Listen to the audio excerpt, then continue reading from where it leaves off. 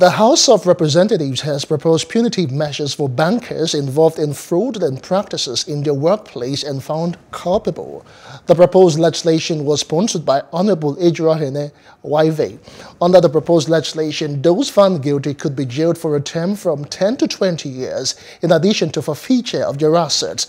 The Speaker of the House, Femi Gbajabiamila, represented by the House Leader, Honorable Adodogua, urged stakeholders to work together with the committee to come up with a strong legislation that will boost the banking sector. Change, culture changed, the law also changed to ensure that our system does not become susceptible to the machinations of bad actors.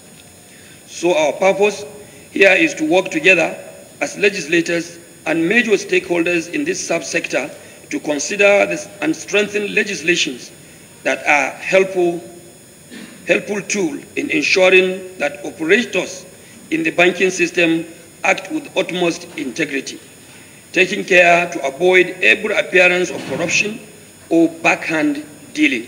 Since by the provisions of the Central Bank Act, it is the central bank that exercises regulatory control, supervises, and issues guidelines to all banks and other financial institutions as specified in the Principal Act.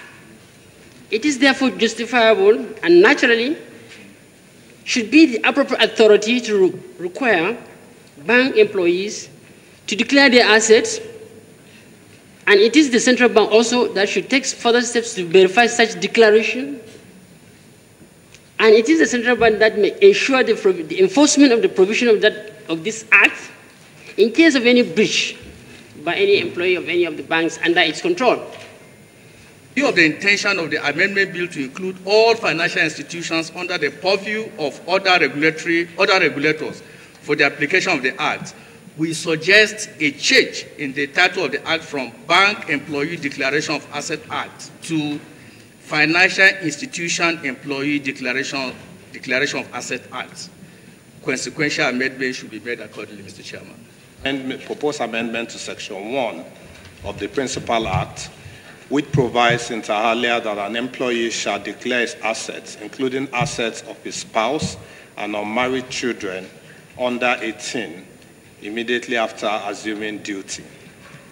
Our view is that this amendment should be limited to the assets of the bank employee alone, as it may not be feasible for the employees to make full declarations in relation to his or her spouse's assets for various reasons, such as where he or she is not aware that the spouse has acquired an asset or disposed of an asset.